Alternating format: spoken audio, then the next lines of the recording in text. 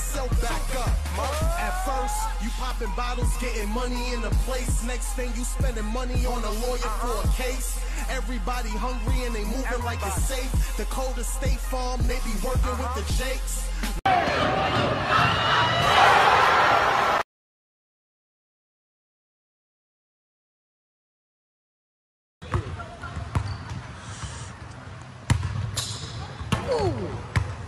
Yeah, right over left, we the best. What's going on? Welcome to Respect My Journey. I'm your host, Carl Krauser, the Cruiser King, King Krauser, aka that old black magic, baby. Yeah, what's good, y'all? Man, trying to tell y'all, happy to be back, man. I've been tired, boy. I've been tired, man. It's been an amazing roller coaster, amazing journey, man. A very crazy journey, man. Been doing a lot and starting my rehab, you know, on my, keep that to myself, starting my rehab, you know what I mean? And starting training, and everything has been going well, and I'm just slowly getting back to it. You know, I'm always rocking with the healthy vibe, keeping the ginger juice alive. Gonna make some ginger juice. Excuse me. Wow, choke on the spit. Got some orange juice. Got some frozen orange juice right here, boy. I had to add some more OJ on it. Boy, you gotta keep you healthy, man. Gotta stay healthy. But I'm gonna answer a couple of fan questions. And next time I answer fan questions will be tomorrow. And I'll have my card with me and everything, just to show love to the fans and show love to everybody else. Thank you to the new subscribers. You know, always humbly appreciate you. Thank you very much. It's always a vibe when y'all come in and tune in. You know, it's a blessing to have cool fans wanting to hear about your journey, wanting to know what you're doing, and you want to give them something too as well. You know what I mean? Because, like I said, I gave you from growing up in the Bronx. I gave you growing up as a teenager. I gave you my journey from playing at Rucker Park. I gave you my journey playing in UDC. I mean, tournaments like Dykeman, tournaments like Hoops in the Sun in the Bronx. Shout out to Hoops in the Sun. Like I said, all of these different great tournaments, even Doc's tournament that he had on the weekends with the Broncos down in Madison Broncos on 28th Street. And all of these different tournaments, even going to his tournament in Queens, even going to UDC in the Queens real quick. You know, all these places were part of my journey, going to Webster, PAL, going to different PALs and playing Kids Bay and other places. You know what I mean? It was like, I talked about my AAU journey some, you know, letting you know the All-Americans I played against, NBA stars, letting you know we were traveling as young kids, young teenagers, you know what I mean? Getting to see the world and getting to see that life was bigger than our neighborhoods. And once you figure out and understand that life is bigger than your neighborhood, life is more. There's more to life than just hanging out in front of the buildings and getting chased by cops. It's more to life than going up and down the hills, walking up and down the streets and the alleys and doing stupid stuff, ignorant stuff, you know, trying to show you tough. It's more to life than being a bully to somebody else on the next street or anywhere else.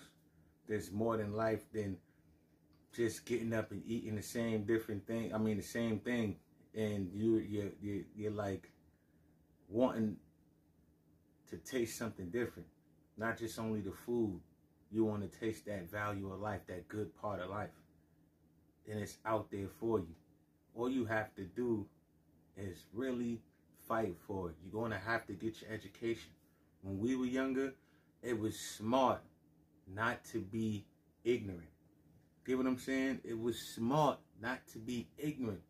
Not to have the lack of knowledge made you weak. You get what I'm saying? It makes you vulnerable because you don't know what somebody else is talking about. You don't know and you're not educated on it. You're ignorant to the fact on any different subject. And as a young kid, I never wanted to be that. I disliked the word ignorant since a kid when I was first called that. You know, my sister was playing, but it was like, yo, I don't like that word. I looked up the word real quick, and I was like, no, I'll never be ignorant again. But sometimes you're going to be ignorant to certain subjects. Yes, you're not going to know everything. But I'm going to go ahead and research, and I'm going to study, and I'm going to read, and I'm going to open my mind up first and open up my imagination to what's out there in life. There's so much you can achieve, and you have to just try to structure your mind and change your mind, change your way of thinking, reshape the way that you're thinking and living, and try to go out there and try something different. The negative way, the negative energy, harboring this energy is just, it's disgusting, it's nasty, and it's detrimental to your health. It's a bad thing. You get what I'm saying? It makes you sit there and just evil, dark thoughts. You just have bad feelings. You want to harm somebody. You want to retaliate. You want to do this. You want to do that. And the only person that suffers is you eternally. Your soul gets affected. Your personal body gets affected. Your avatar, that gets affected. All of it. Your family is affected. All the decision making that you make, all the decisions that you make, it affects your family too. It impacts your family. Don't think that it doesn't. There's people that care about you, whether or not you don't want to acknowledge it or whether or not you want to accept it. There's somebody in the world that you can find to either guide you, help you, or care. You know, I don't know about funding, but I know they can guide you and help you in some type of way. Then that's a form of caring to a certain extent. So try to be around people that cares about you, that's willing to uplift you and help you when you're down. Try to be around certain people like that, but don't let people use you. If somebody does something nice for you, don't let them hold her or him hold it over your head like you owe them your life, because you don't. They should have done it out of the kindness of their heart and accept that. Don't sit there and act like you have to die for these people, or you have to feel overwhelmed with this burden that, oh my goodness, I have to act like this. Listen to me. Somebody that really cares about you, that really, really cares about you, when they help you, it's genuine out the heart. They don't want anything back. They just want you to know that they have your back. They want you to know that you have a real brother or sister, or a real human being that's there for you. A real child of God that's showing that piece of his light shining bright, reflecting right off of him to me, to you. And that's what it's about. Helping somebody else. Doing better. Trying to excel. Trying to succeed. And trying to open up your mind to different things in life. And trying different things in life that is good and positive and beneficial to yourself, your health, and your family. It has to be that. Don't be out there giving your whole life and yourself up for opportunity and club sausage in jail or prison. You don't want to be there. The devil lives there. You get what I'm saying? Yes, God is there. Angels are there trying to fight. They're trying to fight for souls in there. So fight for your soul outside while you're free. God bless the ones that are inside. If you're inside, God bless you. I want you to fight hard and be positive, man. Change your life too, brother or sister. Super fact. Change your life, man. It's better trying to do good than always being good at doing bad. It's always that. That's a fact. 1 + 1 is 2, never 2.5. You do the math. It's that old black magic, man. I love y'all, B's. Peace, positive live, positive energy. It's always love. Hey, man, check out these videos. Check out these clips. Subscribe. Maybe hit the like button. You know what I mean? Show your love, man. It's all good. It's cool. I hear and I see these people on these platforms hating sometimes. I see it. I see it. You know it's me. I see it. And pardon me if I made anybody think I was leaving off that, you know, off that little outro spit, but it was just it's the energy. It builds up. It's that good New York City, good Virgin Islands, St. Croix energy. It just builds up the way we flow, the way the lingo let go. It's just crazy. So sometimes I have to control myself. Pardon me. Pardon self. But yeah, see these people, you know, this is crazy to me. It's funny. It's comical. You know what I mean? It's comedy. It's like yo, you want to hate on me because I did well in life. I did my thing in life, and I did well on the court. I did well off the court. I was balling. I seen the guy talking about, oh, he hit one shot and everybody loves him. What? Hit one shot? Is this guy drunk? What drugs are you on, champ? That's a lie. I see another thing. We're not going to give him too much shine. He got to knock it off, man. K.I.O, man. He got to knock it off. It's crazy. And I see another guy talking about I had 51 points in my last game, champ. Look, people, look. If y'all want to say something nice and show some love, just say something nice and show love. Don't come up with these stats and I got it from this, because some of these stats aren't accurate. You know what I mean? They're inaccurate. So you don't want to put out these things attaching them to people's names and they're not true. Get what I'm saying? You want to show love to me. Get what I'm saying? You can show love to me. I appreciate it.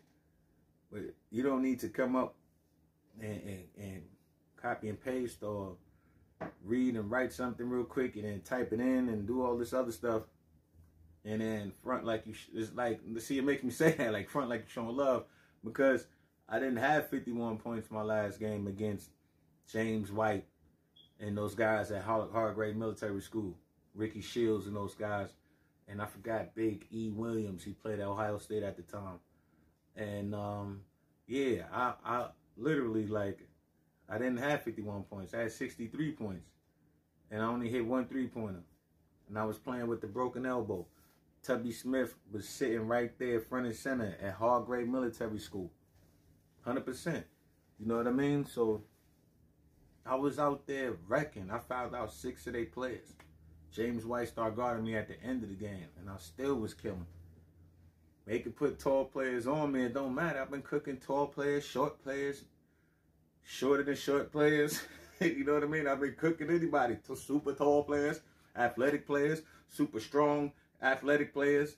I'm talking about them extra strong country dudes, short as ever, underneath, trying to get underneath you and this and that. I'm super bopping them crazy quick. Pop, pop, in and out, pop, pop, pop, pop, scroll, spin, crazy, whatever I want.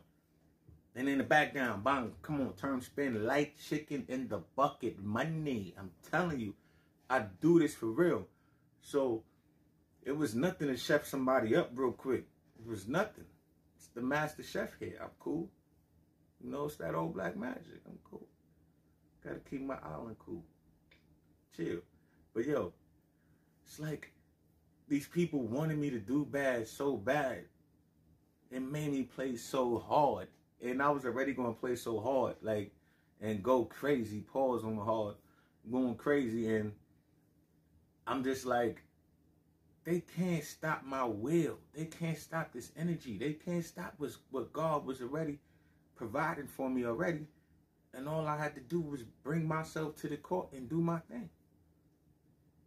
You get what I'm saying? Like, it's a different type of mentality. My focus, my energy is just way different than everybody else's.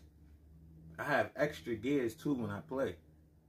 So when you're tired, I lock in like Michael Jordan and different, and I see that, and I hunt for you. I hunt for you, and I love harassing you, and I love playing defense. So making defense a part of my game was very, very, very easy for me, because it's about trying and competing and being willing to learn. See, defense has principles too, and you had to learn those principles to be a very good defender, and you have to put all of this together, just like you have to do in different parts of the game. You have to put it all together. And you have to understand, once you put these things together, these different parts of the game, and make one, forming like Voltron, boy. Sheesh. For you young people, Voltron's an old cartoon. You know, they form together and make one, but it's bananas, man. You know, for some of you older people, it's kind of like, I mean, for some of you younger people, kind of like Power Rangers. It's not like Power Rangers. No, I'm not saying that is. But I'm saying it's like when you form groups together, different parts, to make one whole. Okay?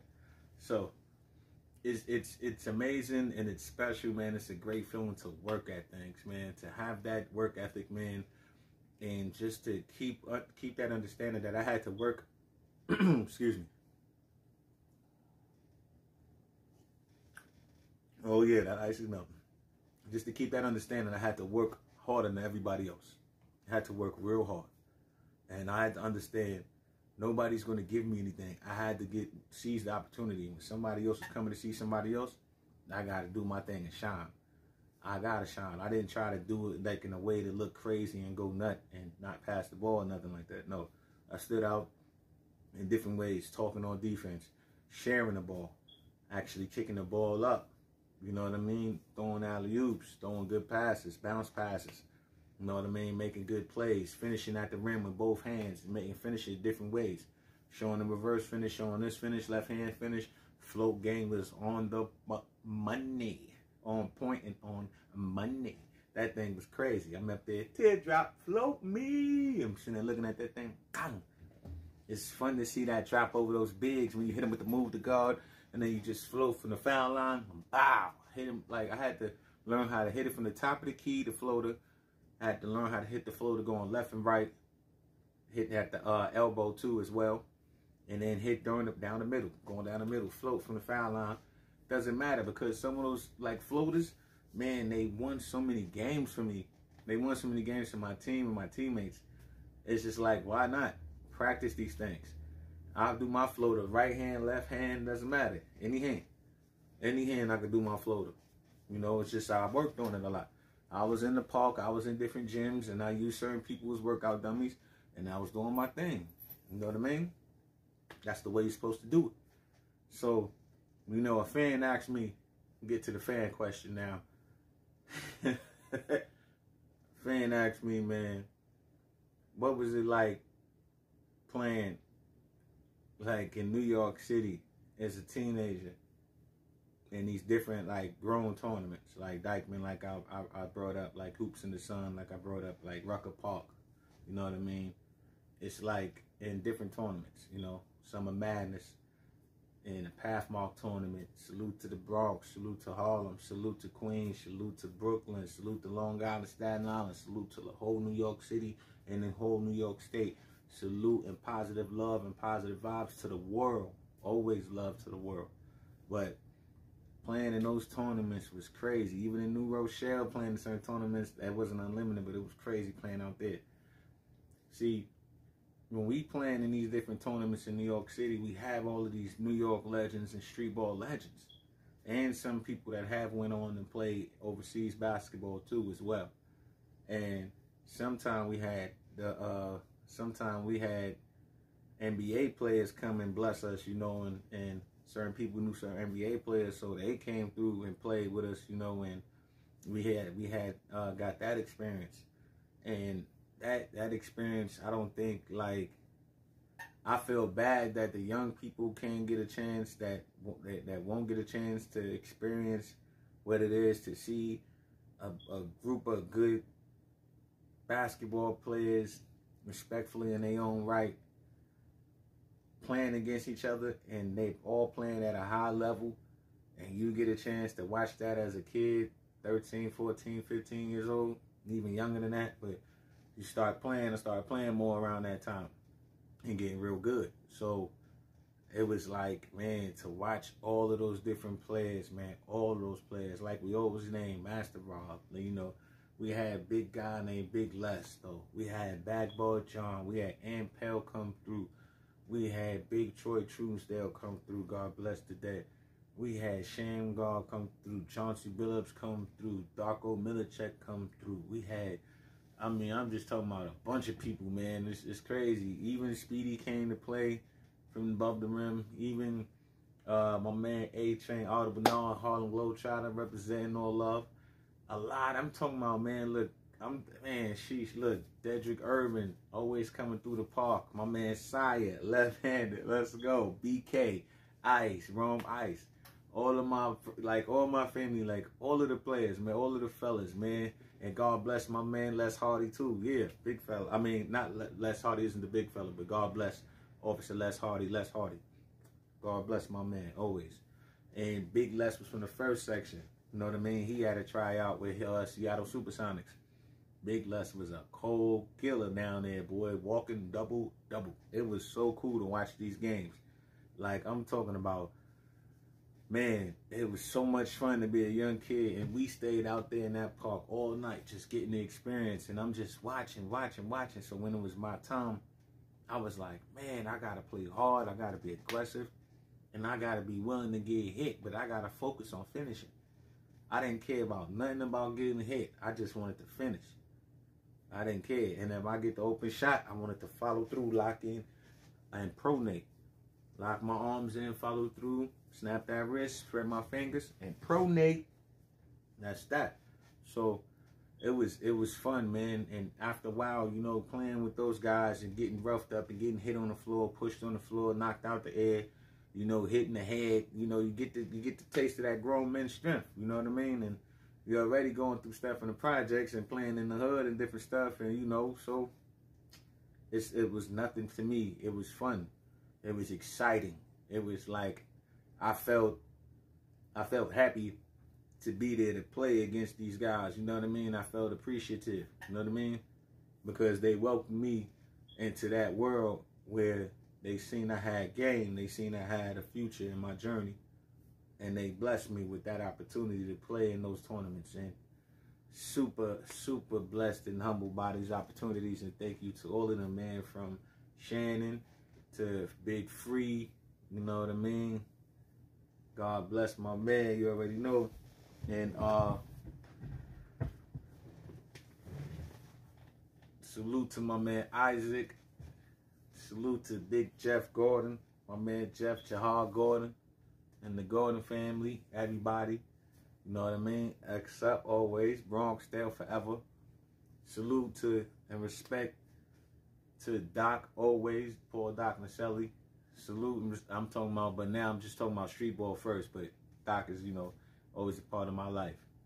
And the street ball people, man, and salute to Coach Chick, you know what I mean? Coach Malcolm, Dave Nelson, Big D, you know what I mean? Like, people that had me in the street ball tournaments. You know what I mean? Not the other AAU joints, the street ball.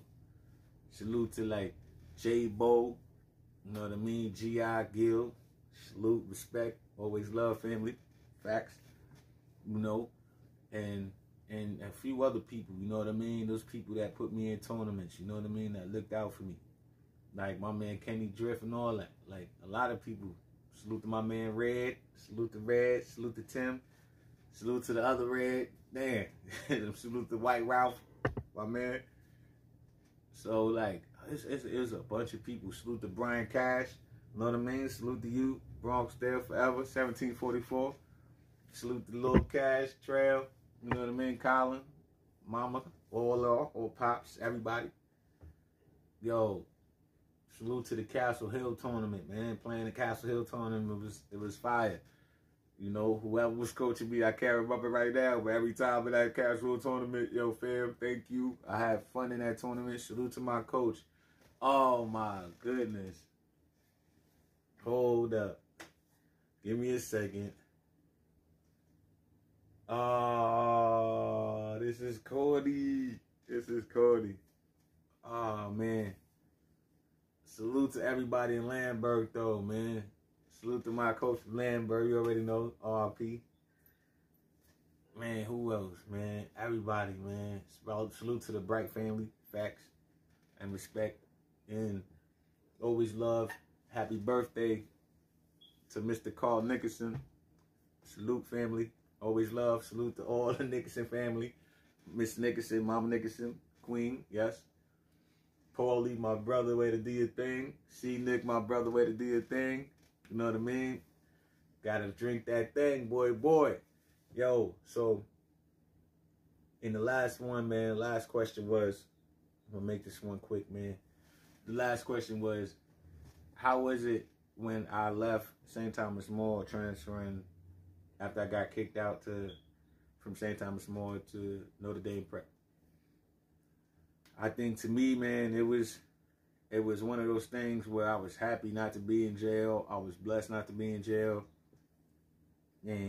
or prison, and I made a dumb decision. You know what I mean? So I knew I had to make up for it. I had to make right for it, because I didn't want to be, like I said, a person that returns back to the hood a failure. I didn't want to feel like a failure. I don't care what nobody says. When you don't accomplish something, that's failing at it. Get what I'm saying? So I didn't want to fail at it.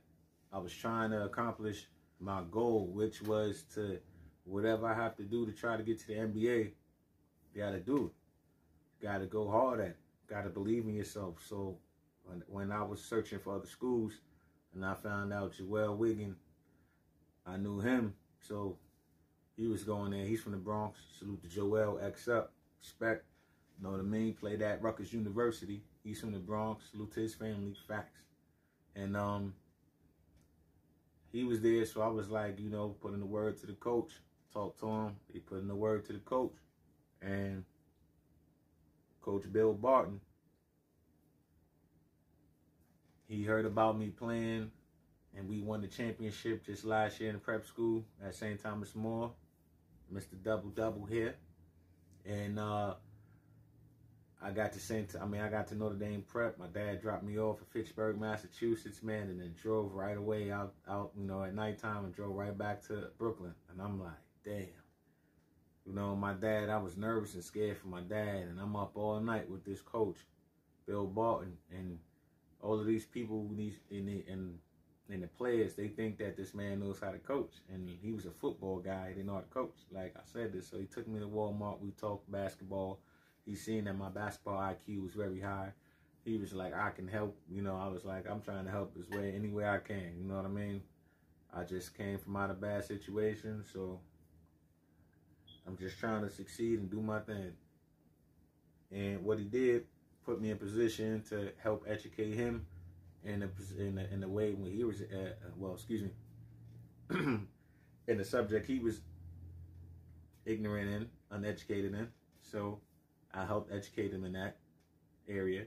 And it happened that I was able to help my team. It just so happened that I was able to help my team, you know, just win more games, you know, and become more of a good team, more of a structured team, more of a team that believed in team defense and helping and having each other's back and trusting each other. More of a team that was willing to get out and run the floor and trusting that your point guard was going to kick the ball up and advance the ball to make it easier for you to get easy shots.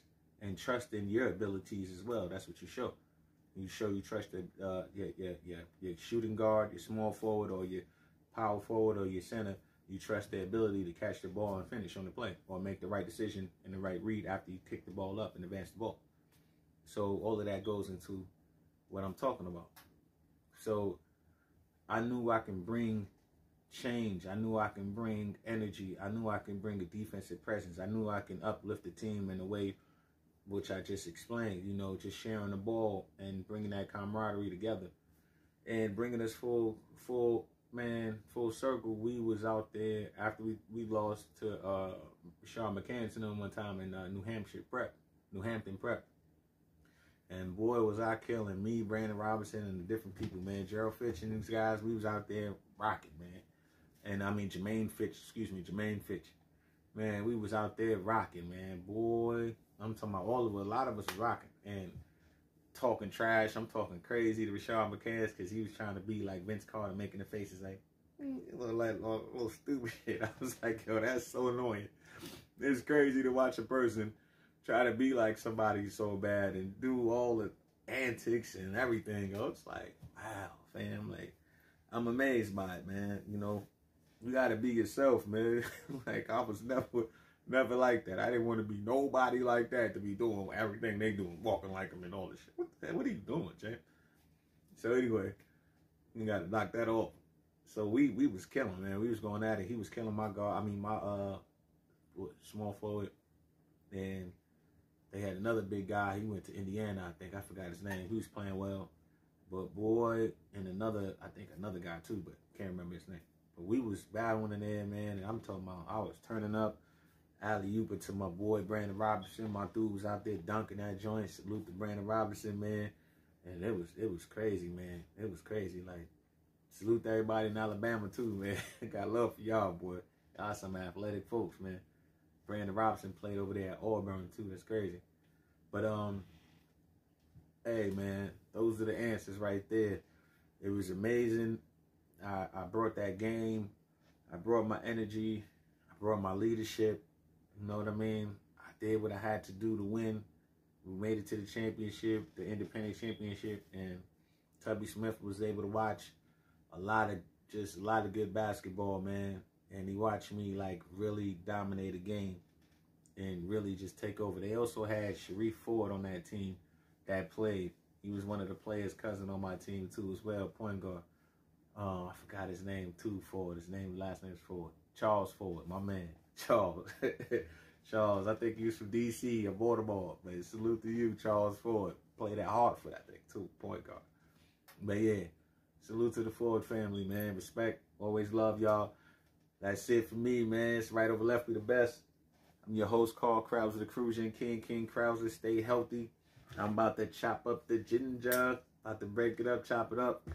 Get right. Keep healthy. And then make some more strawberry milkshakes. I'm going to make another strawberry smoothie with some watermelon in it. I'll come back on and start talking some more.